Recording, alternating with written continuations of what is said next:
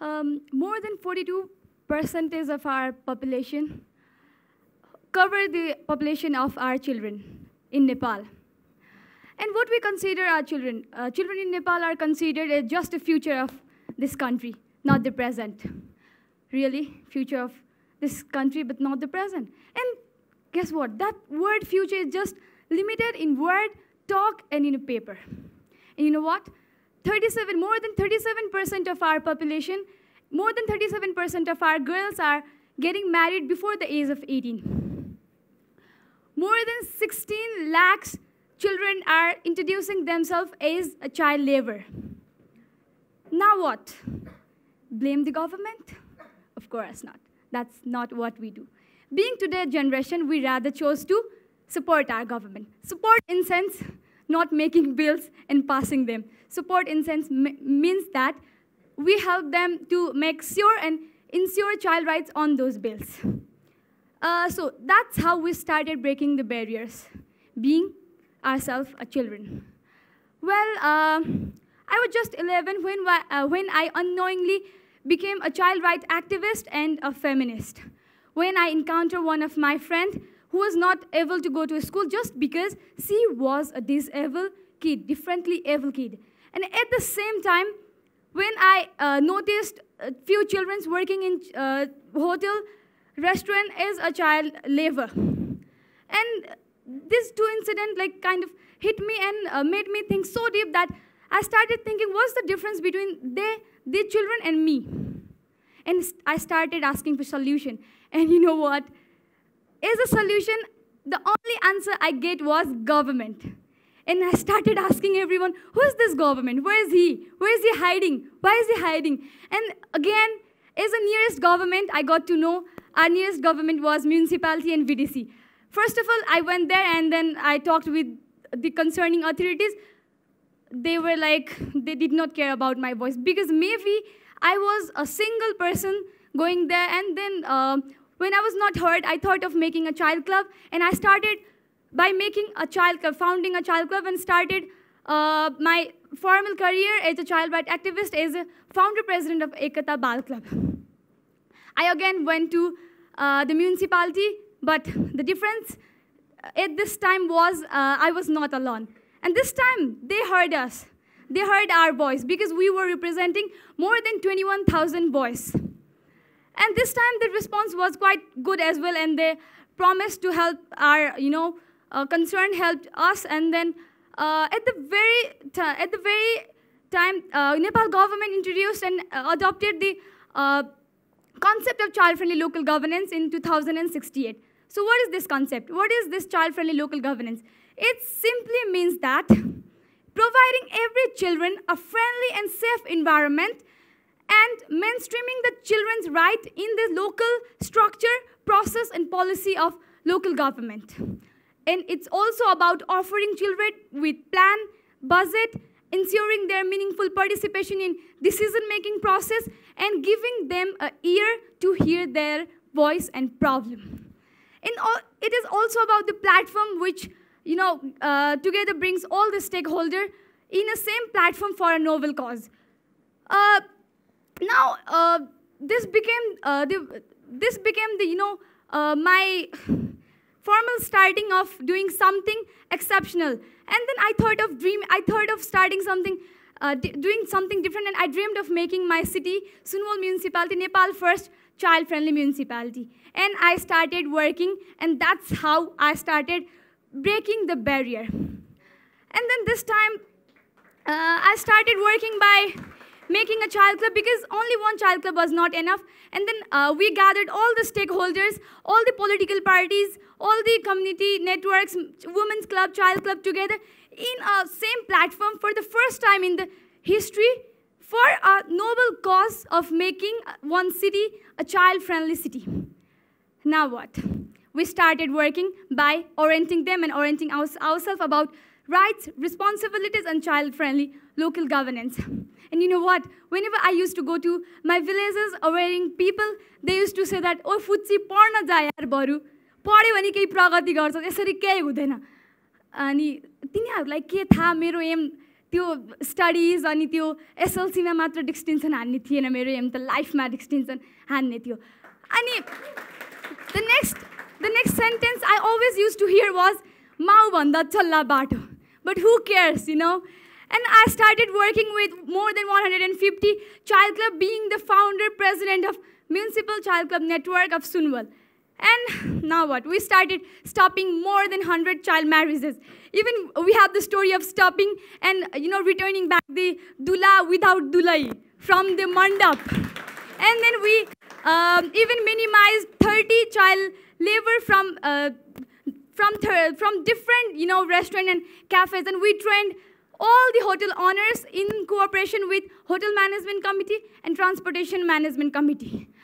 And then we made the provision of making different child cell in every, you know, police station of our city. And this was the first time we were doing in Nepal. And then the word menstruation became very familiar in the school and in the house to talk about. And menstruation in the school, in every school, there were the provision of providing sanitary pads for free for our girls, including me. And then our school management committee started calling us for school management committee meeting as well.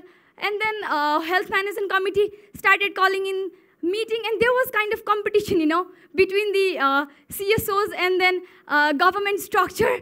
Who is going to call children first in the meeting of, you know, in order to address their problem? And we were like getting, you know, priority over the sable bal dira cha yaar kind of. And then we were like making sure that every structure of our government offices and then even our one house, our schools are getting child-friendly and disabled-friendly. So for a while, let's get back to our home. Do we all have our home child-friendly, our structure of our home child-friendly? Do we have our water filter matching the height of our kids? Do we have a small sleeper for our kid in our restrooms? And do we have a door lock matching the height of our kids? Most importantly, are we spending our time with our kids? If we are doing so, then we are doing it being just as a parents or being their friends. And if we are doing this as a friend, then we must be familiar with the dream of our kids, right? And if we are doing this, then yes, you guys are being the champion of your children. And then at this time, you know, I started working as I became a national founder treasurer of National Child Club Network. Also, I started working nationally, as well as we have more than 23,000 child clubs in Nepal, and every children today are aware about their budget. They plan for their own budget. They plan for the expenditure of their budget, presenting their plans in the planning-making process and decision-making process. They started making our government accountable. They means we started. And then after doing all these things, the criteria to become child-friendly local governance city was we got to work on 39 indicators and 16 steps. And finally, we did that. And my dream, when I saw that dream, when I was 11, was, you know, I was getting near to my dream. And finally, we got declared as the Nepal first child-friendly city on June 15, 2015. Now, what else do I need? I was like, I won whole world. And at the same time, I started dreaming for something different. I know the feeling of living a dream. And then I started dreaming another dream, that I got a dream in my eyes of making our country, Nepal, a child-friendly country. And then what we got in return after being declared a child-friendly country, child-friendly city was, for the first time in the history of municipalities, we got the proposal of joining sister city relationship with the municipality of Brazil named Arapiraca. And a child-friendly movie named Jyoti was made in our city on the real story based on my life and my friend's life.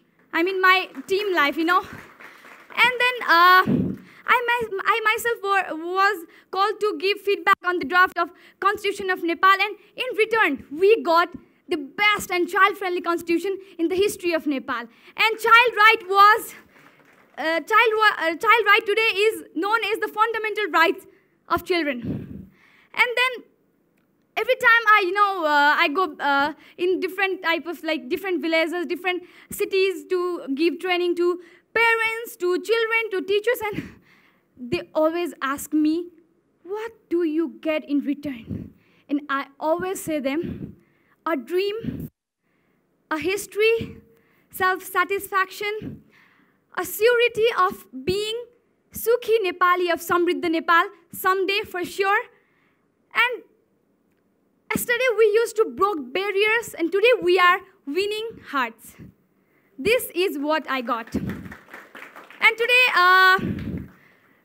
I am already 19, and I have a dream of making my nation, my country, totally a child-friendly country. It's a dream about standing in front of UN General Assembly and introducing Nepal not just as a country of Gautam Buddha or Mount Everest, but a country having a different identity, and that is child-friendly country. And that is how I am breaking barrier.